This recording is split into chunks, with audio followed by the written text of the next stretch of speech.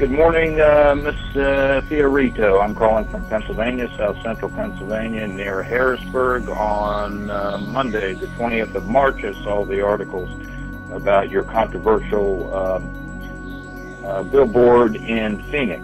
And although I disagree with you, it appears that you're willing to be controversial. So I'm going to ask you about doing a similar billboard showing President Obama with the hood on, like those executioners from ISIS, and Uncle Sam being the person beheaded. How childish are you people? Like, you can't even politically argue a valid point? You gotta make up some ignorant shit on a postboard? It's a shame, man.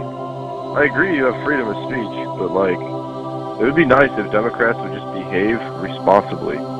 Did we as Republicans act like childish little assholes with 8 years with Obama? No. We just waited for the next election, and then waited for the next election, and then rejoiced when, like, we got a real leader. Like, you have a right to disagree, but to put up some propaganda that throws back to something so hateful, you're just ignorant.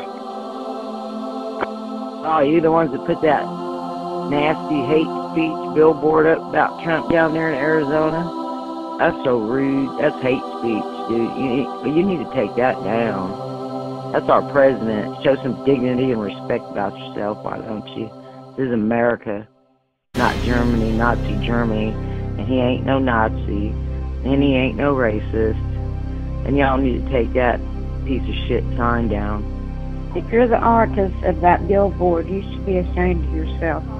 I believe in free speech, but that's hate. He's our president, and you should show him respect, whether you agree with him or not. This is the United States of America. You should be ashamed. Hey, Karen, I'm very offended by your post, by your billboard that you made. I voted for Trump, and I am not a Nazi. I never have been, and I never will be. But the way that you all separate us and make us divided, it's all going to come back on you guys tenfold. You will reap what you sow. God will make sure of that.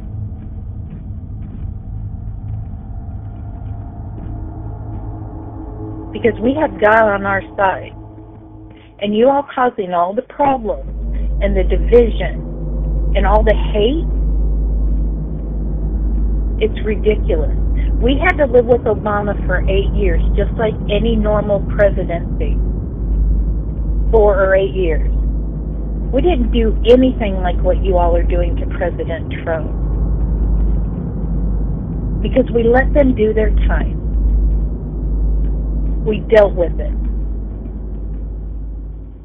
But I'll tell you one thing. I will be calling the senators in the state of Arizona. I will be making sure that something comes down. Because it's not only offensive to me and millions of voters who voted him in, and you all didn't think he would win, it's offensive to our democracy. So I hope you get millions and millions of phone calls from people, because it's going to happen. And you will reap what you sow.